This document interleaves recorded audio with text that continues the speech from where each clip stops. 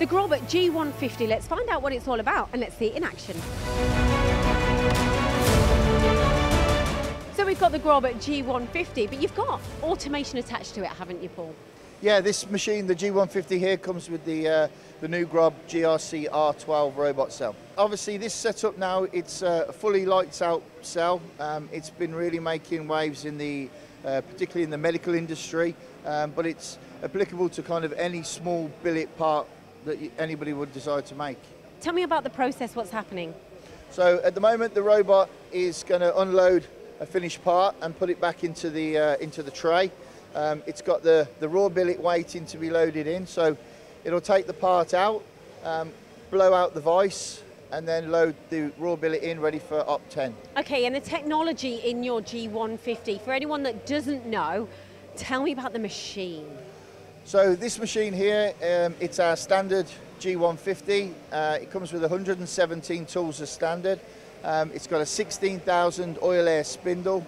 And obviously it's a full simultaneous 5-axis machine. And for people who don't understand the GROB tunnel technology and this concept which you're shouting out about, what is it and what are the pain points that people have experienced for you to go, you need a GROB? Well, this machine offers a hell of a lot of rigidity. It's a very stable machine. It's probably one of the most dynamic machines in our range, and obviously the tunnel concept, as you mentioned, is an absolute winner for GROB because the rail is supported, or the spindle is supported on 3 shoes on the rail, so it's always in constant contact. And the tunnel technology, what advantages has it got? Can you put longer tools in? Yeah, it allows you to have the longest tool with the largest component. So, right. Yeah, and also with a small tool you can get right into the part, so it kind of reduces the need for extended tools. And obviously, a lot of the time people talk about a horizontal and with the small fall away, but what other benefits have you got?